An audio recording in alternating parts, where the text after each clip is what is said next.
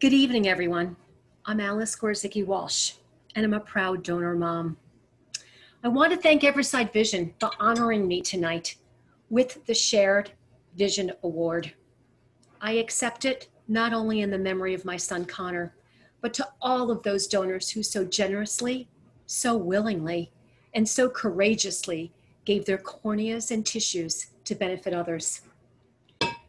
We all want to be champions in one way or another, and I know that deep down in my heart, Connor did what he always wanted to do: give back and pay it forward.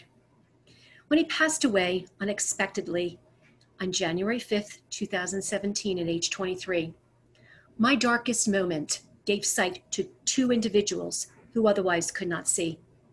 It was through his unselfish giving that he gave an everlasting gift that could live on forever. Connor's life was full of service and leadership, as he was a lifeguard, EMT, and an Eagle Scout. His deep faith was rooted in always helping people. He enjoyed playing football, baseball, was a wrestler, and could fix just about anything you gave him. His best friend was his beloved dog, Casey, a golden retriever, who he did everything with and who went everywhere with him. However, he always wanted to be a donor, and I couldn't be prouder that he chose to do this, as it made me realize how significant his act of giving could give hope to so many.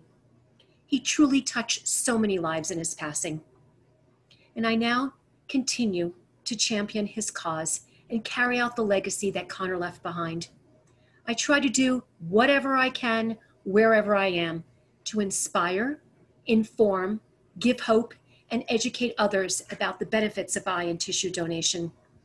Whether it is given to an individual or individuals, or even to promote and further and advance research, which is so vitally important to continue Everside's mission, this one act of kindness can make a transformational difference and change someone's life forever. I want to take this time to give a shout out to the William Patterson University Foundation, who is one of the online auction sponsors. I worked with them for 10 years when I lived back east, and I couldn't be more grateful for my WPU family, who has supported me throughout this entire journey. Connor accompanied me quite often and made regular appearances at the university, and I know they too miss his infectious smile. Connor had many families outside of being my son. To name a few, he belonged to the St. Joseph's Grammar School family, where I established a scholarship in his name, the Don Bosco Prep High School family, where a component is now included in their driver's ed curriculum about eye, tissue, and organ donation, and the Boy Scout family, where he spent many happy years as a camp counselor at Camp Novi Bosco, his favorite camp, and where a bridge is dedicated in his memory. More importantly, the New Jersey Sharing Network, Donor Connect here in Utah and Idaho, and especially the entire Everside organization became a family that Connor did not know personally, but ones that incorporate the same values and initiatives that he so strongly believed in.